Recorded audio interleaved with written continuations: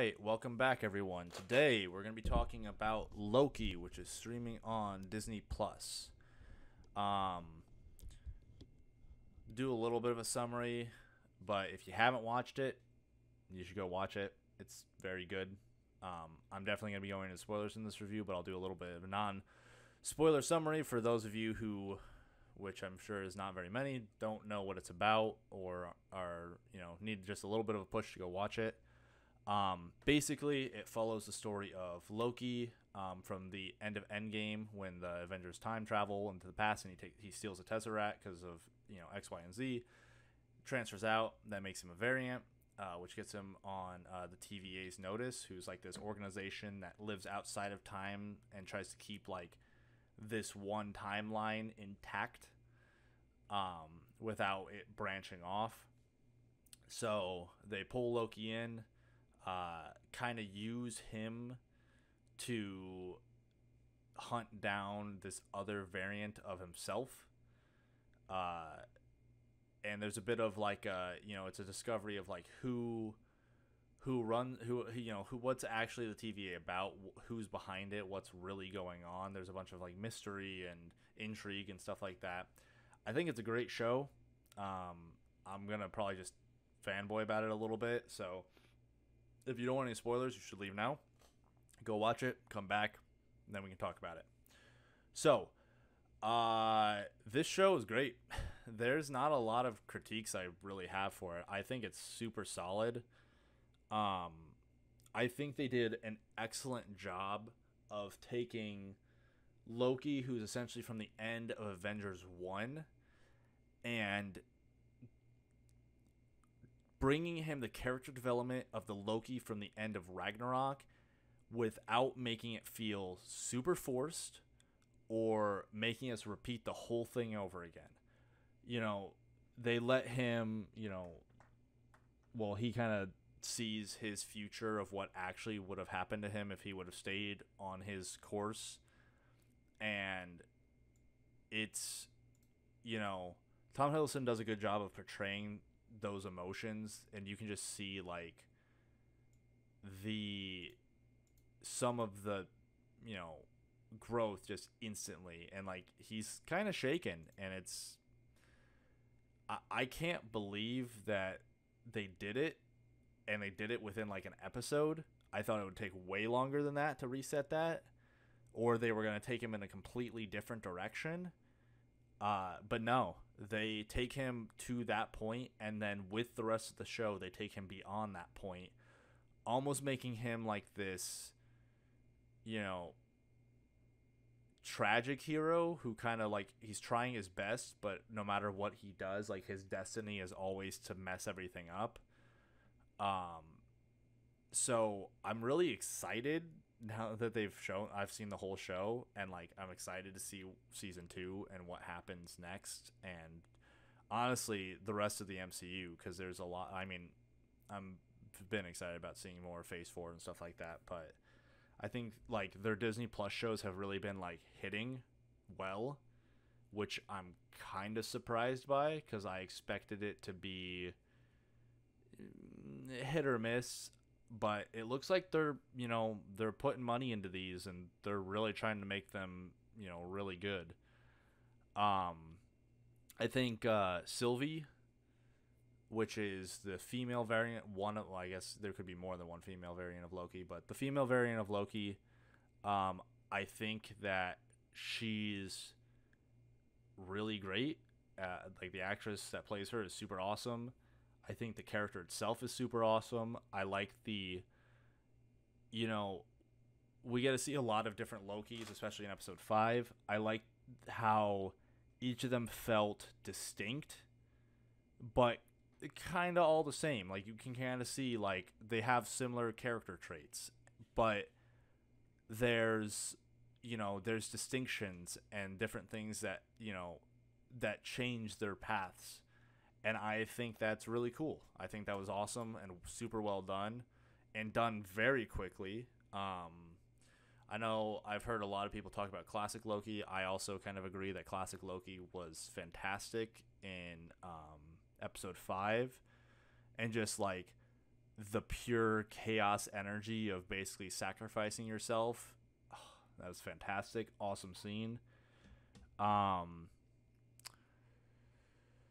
Gosh, I mean, like, there's a lot of great stuff about this show. I think that, uh, I think that, I mean, I really like the conclusion. The ending of this show is basically just one giant exposition dump of like everything that's kind of been happening behind the scenes of the TVA and behind the entire MCU the entire time we've been watching it. From a variant of Kane, who is He Who Remains. Yeah. And I think that what's his name? Jonathan Majors. Oh man. I'm so excited to see that dude in more stuff. He made that episode just fantastic. I thought his character was like that right level of insanity where like you couldn't tell if he was joking or if he was about ready to like just take him out. Like it seemed like he was just so done and he's just been alone for so long that he's just, you know, off the rails. And it's to a point of like he just doesn't care. I mean, he's just like, okay, we're going to see how this plays out. But you know, either way, I still win. And I'm excited to see all these different variants of him that are probably going to span at least phase 4. I imagine phase 4 and phase 5 because I don't think we're getting an Avengers movie until the end of phase 5. So I imagine he'll probably be the big bad of, you know, these two phases, which I'm kind of excited about. I'm excited they've set those up. Yeah. I guess we'll do a little bit of critiquing. I think that funnily enough, there's so many characters in this show, but I think that they do a really good job, except for Ravonna. I feel like there wasn't enough with her backstory and kind of like we got some of her backstory, but like I wanted to know more about between her and Mobius. What kind of like they didn't really feel like friends, but they were friends for thousands of years. Well, you know, I guess technically outside of time, but I really wanted to see maybe flashbacks to their relationship a little bit and how it got to this point, or maybe a little bit more. It doesn't even need to be flashbacks, but something to give us a little bit more insight in the first episode or two of like their closeness. I didn't feel at all like they were friends. I felt like Mobius was her employee, but like, you know, a little bit of like a favored employee, but not friends. I mean, I don't think, you know, I think we'll get more of her. I don't feel like she did a whole lot this season other than kind of be a little bit of a roadblock for some instances, but she's clearly going to be a threat moving forward. I'm excited to see where she pops up because clearly she has marching orders from He Who Remains, and I want to know what he's having her do because I think it's going to be detrimental to the Avengers in some way, or, you know, some of those characters. So I'm excited to see where it's been set up, but I think that's a big point that they'll need to address moving into the future. Also, I just want to say, so funny, and I loved it so much, and I was thinking the exact same thing. I think Mobius is the one who says it, which is that, oh, Loki, it's so sad that you basically fell in love with yourself. How much of a narcissist are you? And I find that funny and sad, but also it's like it just felt right for that for this character. I was like, wow, this relationship is kind of really weird when you think about it, because they're basically the same person, but they haven't been able to fall in love before because they're, you know, some of it is a little bit of narcissism and stuff like that, but I feel like also it's just a little bit of like needing personal growth, and it's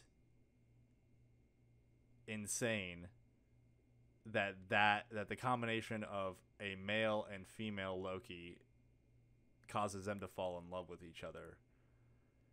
I thought that was funny, and I was actually like, yeah, this totally makes sense for this character. So, all right. I don't want to go too much longer on that, so I think that's where I'm going to cut this one. Again, if you haven't watched it, well, you've just got a ton of stuff spoiled for you now. So go watch it anyway. It's great. If you disagree with any of the points I made, or you have other critiques that you want to talk about, or other favorite parts, go ahead and post them down in the comments below. I'm excited to hear what other people think about it. I've talked to a few friends about it, and I really think that it, for a lot of people that I know, did pretty well. But you might not feel the same. Make sure, if you do like the video, leave a like.